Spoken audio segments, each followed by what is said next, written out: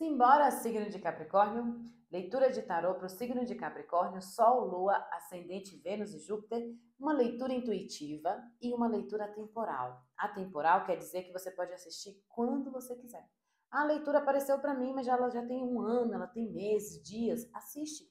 Se ela apareceu para você, amores de minha vida, ou até mesmo você sentiu vontade de procurar e pesquisar, é porque tinha que acontecer. É para você assistir. E aqui na leitura ou na outra vai ter uma resposta para você, tá bom? Se inscreve no canal, curte, comenta, compartilha aí com a Fê. Ajuda a Fê a bater os 200 mil. Bora? Insta e TikTok, @tarô e sabedoria, todos os dias. Lá tem o sentimento e o pensamento dele ou dela. Simbora entrar nessa energia linda, linda, linda, linda, meus maravilhosos, que é a sua. Ó, tem algumas coisas que você precisa analisar para não ficar muito pesado para você, tá? Eu vejo você se afastando um pouquinho disso para poder tirar bloqueios da tua vida. No amor, tem um bloqueiozinho aqui, gente. Leitura particular, na descrição do vídeo tem um link, tá? Tem um bloqueiozinho aqui no amor, viu? Vocês precisam tomar cuidado com isso, porque essa pessoa pode fazer muitas exigências, aquilo outro, ou realmente ser um bloqueio. Não sei o que é. Eu vejo você olhando, analisando uma situação, observando e tomando uma decisão. A decisão que você vai tomar é bem favorável para você. Muito favorável, viu? Ó, se alguém estiver entrando no emprego, no trabalho, ou entrando em uma situação que não é favorável, que você se sente mal, que aquilo não é legal para você, que aquilo para você é pouco, não fique. Energeticamente, se você acha que é pouco, que não satisfaz você, que não é bom para você, não fique. Porque assim, amores de minha vida, a gente precisa ficar onde a gente quer ficar. Onde eu quero estar. Se eu não quero estar ali, se eu não quero ficar aqui, se eu acho que isso é pouco, se eu acho que essa pessoa não me valoriza, eu não fico. Energeticamente é bom pra gente e é bom pra pessoa, tá? Ah, porque eu acho que fulano me dá tão pouquinho pelo que eu faço. Não fique. Saia. E faça isso rápido, que é bom para você e é bom para a pessoa que está trabalhando com você, que está lhe pagando esse salário, ou seja lá o que for, né? Estude primeiro a possibilidade de você sair, entendeu? E você pagar suas contas e você não se apertar e depois saia. Eu tô falando isso aqui porque ficar reclamando não tá fazendo bem energeticamente para você e nem, muito menos, para o trabalho de vocês, viu? Ah, Fê, não é emprego, não é trabalho. É uma pessoa que não me oferece o que eu ofereço para ele ou ela. Então, deixe de oferecer. Ah, eu tenho uma vizinha que tudo que eu faço eu dou para ela e ela... isso aqui eu já tive. Eu tive uma vizinha que tudo que eu fazia em casa eu dava. Era minha amiga, minha vizinha, sabe? Meu amor, e é até hoje. Mas tudo que eu fazia em casa eu dava e ela não me pedia isso, mas eu fazia. Ah, eu fiz um bolo, eu vou levar para fulana. Não vou falar o nome não, que ela é minha amiga até hoje e é conhecida de algumas pessoas. Eu não vou levar, quem tá no Instagram deve conhecer. Vou levar para fulano. Vou levar para ciclano. Quando foi um dia, ela fez um peixe, vou contando e vou colocando aqui. Ela foi lá, fez um peixe, comeu esse peixe com outras pessoas e mandou para mim o peixe ainda na assadeira. Me lembro como se fosse hoje. Um pedaço do peixe com um monte de batata nessa assadeira para mim. Ainda para eu lavar a assadeira. Eu devolvi na hora, do jeitinho que veio, assim. Eu fui lá e devolvi. Eu falei... Quando eu pego as coisas da minha casa, eu pegava as coisas, botava na tapoezinha, mandava para ela todas as vezes que eu fazia algo diferente. Ela quase não mandava nada para mim, também não cobrava. No dia que mandou dentro da assadeira, depois que eles comeram, como se fosse ali o resto, entendeu? A sensação que eu tive foi essa. Eu mandei de volta na hora, falei, não me mande, não quero, e beba seu caldo do seu peixe velho. Na hora. E naquele dia eu entendi que ela não tem esse costume, que ela não tem esse jeitinho, e que eu estava ofertando, eu estava exigindo dela isso de volta. Mas ela não tem para me dar, então o que eu tinha que fazer? Ficar de mal dela por causa disso? Não, nós somos amigas, isso tem mais de 10 anos que aconteceu. Somos amigas até hoje, mas eu parei de mandar as coisas para ela. Eu simples. Domi? eu simplesmente não mando mais. Entendeu? Até hoje. Se ela vir na minha casa, ela come, mas se ela não estiver aqui, eu não mando mais para casa dela. Então, assim, a gente não pode, não é que a gente tem que ficar de mal da pessoa, deixar de falar, mas eu também não vou te ofertar aquilo que você não me oferta mais. Né? Limpa aí pensamentos negativos, tá? Aceita algumas situações que você precisa aceitar. Até porque, amores de minha vida, se você não aceitar, você não vai aguentar a sua mente. Ela já está piscando. Atenção, Capricórnio. Para você não pegar uma doença, para você não ficar para baixo, para você não ficar mal, para você não ficar depressivo, para você não deixar os seus fantasmas lhe atormentarem, os demônios atormentar a gente, os nossos próprios, porque todos nós temos luz e sombra. Cuidado, a sua mente está dizendo atenção. Olha para isso, observa, seja lá o que for. O que está deixando você ficar para baixo é porque a sua mente está piscando, seu mentor espiritual está falando com você. Você já viu isso em algum lugar, você já enxergou isso em outro local. Alerta. Porque, ó, pensamentos desejosos, negativos e a autoaceitação tá falando que você tá com uma conexão. Ou você está com alguma coisa na mente que não tá legal, que você não tá compreendendo, não tá aprendendo e tá sofrendo com isso. E a mente não tá aguentando mais. Viu? Cuidado. Cuidado, cuidado, cuidado. Abre o teu olho. Vou puxar até uma energia a mais. Todos nós somos filhos do mesmo Deus, então não adianta dizer que a pessoa pode ser o Satanás que for da Costa Oca. É filho de Deus. É filho de Deus, gente. É filho de Deus. Maria teve 12 filhos. 11 filhos foi gente boa, um filho deu pra ruim, que nem o povo fala, né? Fez um monte de coisa errada. Mas são filhos da Dona Maria. Igual nós somos filhos de Deus. Ó, você não tá mais sorrindo, você não tá mais feliz, você não tá mais contente. Quando eu falo riso de verdade, né? Você só tá vendo BO aparecendo. A maioria de vocês acontece isso, acontece aquilo, aconteceu um acidente, aconteceu aquilo. Então, ó, se conecta com Deus. E veja aí o que é que tá criando esses pensamentos negativos e elimine essa situação de você, viu? Bora lá. Oráculo, leitura particular, na descrição do vídeo tem o link, vocês falam com o Kainan Messias, ele é meu filho, tá, gente? O telefone é de São Paulo, gente, mas eu tô na Bahia. Vou mudar isso quando eu for em São Paulo. Trata o seu corpo como o palácio que ele é. Porque assim, ó, o nosso corpo, a nossa alma tá aqui dentro. Nossa alma tá aqui. Tá aqui dentro do meu corpo. Aí tem gente que fala que a nossa alma tá centralizada só no coração. Tem gente que fala que a nossa alma está centralizada em todos os chakras, tem gente que fala que a alma está aqui na mente, né? O que eu acredito? Que a nossa alma está aqui só. Eu acredito muito nisso. Porque assim, tudo que eu aprendi com o tarô e com a espiritualidade, eu vejo que o coração e a mente tem que estar ok. A mente é o que funciona o corpo todo. E o coração é a alma. Tanto que é o único órgão, se morrer já era. Se morrer, já era. Ah, e quando tem transplante, então? Eu não sei te dizer muito. Eu imagino que faz a troca do órgão e a alma permanece ali esperando o outro órgão chegar. Eu não acredito que pegou a alma da outra pessoa, tá? Eu ainda não acredito nisso. Entendeu? Mas tem quem acredite. Tem quem acredite. Eu não acredito. Viu?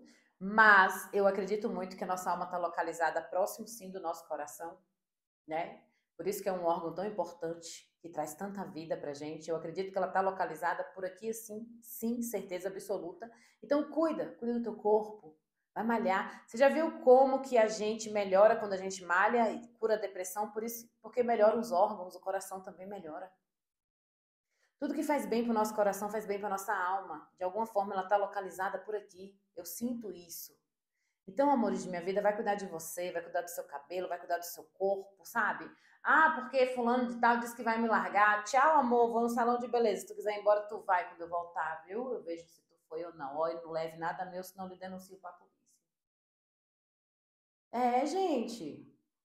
A gente não deve ficar se arrastando por causa de ninguém, não. Ah, eu vou perder minha amizade, eu vou perder isso, vou perder aquilo, vou perder aquilo. Eu vou ter que me aceitar do jeito que eu não sou. Eu vou ter que ficar com um monte de pensamento negativo, de tanta coisa baixa que essa pessoa tá me dando. Não, meu amor. Me aceita do jeito que eu sou, porque você me conheceu assim, ponto final. Bora pra área guti-guti gostosinha do tarô? Love's in the air. Nananana. Vocês que estão em um relacionamento, eu vejo essa pessoa um pouquinho fria, sabe? Mas assim, essa pessoa gosta de você. Ele quer você. Em meio a uma multidão, em meio a um monte de gente, essa pessoa escolheu você para viver. E pelo que eu tô vendo aqui, essa pessoa não é uma pessoa fácil. Não é uma pessoa fácil de se entregar. Mas escolheu você para viver do lado dele ou dela, né? Para viver do seu lado, ou para viver do lado dele, ou para viver do lado dela. Você tá entendendo? Essa pessoa escolheu você e é alguém que vai reforçar isso. Pode estar até um pouquinho frio hoje, mas vai reforçar isso com você. Triângulo amoroso, essa pessoa tá pesada e vocês também não estão muito afim. Ah, Fê, eu gosto, sabe? Porque eu já sinto que eu pertenço a ele, alguma coisa assim. Vocês podem ser da mesma família. Porque, sabe o que a gente precisa desmistificar? É que todo mundo que a gente encontra é um amor. Encontrei fulano, me deu um negócio no meu coração. Pode ser que foi teu irmão na outra vida, mulher. Não era nem pra tu ficar com essa pessoa. Tu ficou e o bagulho... eu conheci fulano, senti algo que era minha chama gêmea. Pode ser que foi tua vizinha. Foi tua melhor amiga na outra vida. Nem todo mundo que a gente encontra é só porque é amor, amor, amor, não. A gente tem várias pessoas. No mundo espiritual onde eu vivo só? Não, eu tenho vizinhos, eu tenho amigos, eu tenho, sabe, pessoas que moram lá também no mesmo planeta que eu, no mundo espiritual. Quando eu durmo, que minha alma vai embora para lá, para casa, lá onde eu moro, ela sabe quem é que ela encontra lá. Então, quando chega aqui, eu não tenho essa consciência. Mas a minha alma, meu coração faz, acelera. A gente conhece aquela pessoa ali, ó. Mas, vou logo me envolver. Abro as pernas e vem, neném. E aí? Não era minha chama gêmea. Deixei minha chama gêmea passar porque eu não entendi que eu reconheci alguém que pode ser da minha família de sangue, meu vizinho, minha tia, mas não amor da minha vida. Se você sofreu muito na mão desse triângulo amoroso, é porque você reconheceu aí um irmão, uma irmã, mas não o amor da sua vida. Entendeu? Tem crenças que limitantes assim demais que a gente tem que, sabe, tirar da gente. E muito. Não se encontra só quem a gente amou. Se encontra com todos. Tem gente que vem a família inteira reencarnar para um projeto só. Um projeto só, vem a família toda. E a gente encontra e vai fazer o quê? Vai namorar? Com todo mundo que encontrar, porque sentiu que é um reencontro. Reencontro não é só de alma, de amor, não. Reencontro é de família, de amigos, os filhos. Às vezes você vai reencontrar o seu filho na mão de outra mulher e você não entende porque você gosta tanto daquela criança como se fosse seu filho. São reencontros. Vocês que estão afastados, essa pessoa está querendo ir embora. E não adianta mais você chamar porque essa pessoa não te oferece coisas boas. E se você está afastado dele ou dela, sua mente está poluída, que essa pessoa poluiu você. Mentalmente, essa pessoa arrasou com você. Mentalmente, essa pessoa fez pinico da tua mente, na tua mente. E não se importou com isso. A sensação que eu tenho é que é uma pessoa que se pudesse te pegar e te arrebentava, sabe? Se pudesse, gente. Aqueles que, sabe? Mesmo que, não acredito, não. Eu tô vendo a carinha de bonzinho dele aqui também, dela. Tô vendo. É que você não sabe o bonzinho quando tá com ódio por dentro, que fica assim. Sabe aqueles trenzinho ruim que fica. Mas doido pra. Você tá entendendo? É isso que eu tô sentindo aqui. A sensação que eu tenho é essa. Chega, parece que me deu um nervoso aqui também. Vontade de sacudir vocês, sabe? Pelo amor de Deus, gente. Uma pessoa que não lhe ofereceu. O que essa pessoa te deu? Essa pessoa só exigia, só queria. Uma pessoa que nunca estava satisfeita, sempre estava reclamando. Nunca tinha nada para te oferecer. Deixa ir embora, filho de Jesus. Vai com Deus. Limpa tua mente, né, toda negativa, apego. Tem gente querendo morrer por causa de um trem desse, pelo amor de Deus. Ô, Jeová, Rafa. Deus ilumina você, ó. Trata você melhor, Capricórnio. Te trata bem.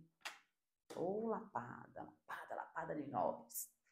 Vocês, de nós, se eu tô recebendo essa canalização e essa mensagem, ela passa por mim, ela tem que me edificar. A taróloga que fala que é só para você, então ela não tá absorvendo, ela não tá aprendendo. Se eu tô aqui, tudo que passa aqui tem que passar por mim, eu tenho que absorver. Se não serve para mim hoje, eu vou servir amanhã. Eu tenho que absorver. Ai, eu fiquei nervosa. Crê Deus Pai. Bora beber uma água, que eu peguei essa energia. Se você que tá com crush e paquera, o crush tá botando um monte de bloqueio e você tá se fechando para ele ou ela. Ainda tem como vocês se conectarem. Agora as energias estão fraquérrimas hoje. No dia de hoje, você e o crush, as energias estão péssimas. Porque o crush tá botando um monte de bloqueio e você não tá entendendo que esse crush tá chateado, nervoso, pode estar com ciúme, com isso, com aquilo outro e não fala, não é? Uma pessoa que não fala. Você fica, não sei por que essa pessoa não tá falando comigo, não sei por que essa pessoa não me responde. A pessoa não fala, botando um monte de bloqueio, mas isso aqui é mimimi, gente. Tem gente que o crush não te aceita como você é. E gosta de você e tá sofrendo por isso. Por isso que tá te bloqueando, por isso que tá... Alguns não é um bloqueio, mas não tá se conectando com você direito. Por causa disso. A luz foi embora aqui, ó. Tá vendo? Que a energia... A luz apagou e voltou. Deu um apagão e voltou. Voltou ainda não, ó. Apagou, voltou. Bora lá continuar. Vocês que estão solteirinhos, tem uma pessoa chegando muito rápido. Muito rápido essa pessoa chega. Muito, muito rápido mesmo. Mas a espiritualidade está vendo que tem gente aqui que doou tanto a energia para outra pessoa que está no chão. Então levanta, vai cuidar de você, vai fazer tua unha, vai arrumar teu cabelo. Aperta aí, Domi, será que já voltou? Aí, obrigado. Vai fazer teu cabelo, vai cuidar da tua unha, vai cuidar da tua pele, vai, sabe, brincar, conversar, bater papo, sair, se divertir. Porque tem alguém chegando e é muito rápido a chegada dessa pessoa, essa pessoa vai ficar caidinha por você, tá? Extremamente na sua, vai te achar lindo, vai te achar linda. Até um amigo dele ou dela vai dizer, nossa, realmente é bonita, né? Que sensual, que bonita, que bonito. E é isso que você merece, tá bom? Quem te elogia, quem fica caidinho realmente por você. E tem alguém aqui que te espinha, manda embora. Oh, por favor, obrigado, papai. Eu te adoro, Senhor. Adoro, adoro, adoro, adoro. Porque assim, tudo que vem de Deus tem confirmação. Gotas de chuva. Dê uma oportunidade para quem está querendo entrar na tua vida. Não para quem fez da tua vida gato e sapato. Não para quem saiu da tua vida e nem se importou como te deixou. Como deixou a tua cabeça. Não para quem te ofereceu pouco, para quem mentiu, para quem se omitiu. E deixou você aqui quase na beira do abismo. Dê uma oportunidade para você. Se resgate, dê uma oportunidade para quem está chegando. Só não vai receber essa pessoa quem não tem fé, quem não acreditar. Viu? Eu te amo, eu te amo, te amo, te amo. Até a próxima. Te amo, te amo, te amo. Gratidão. Cheirinho.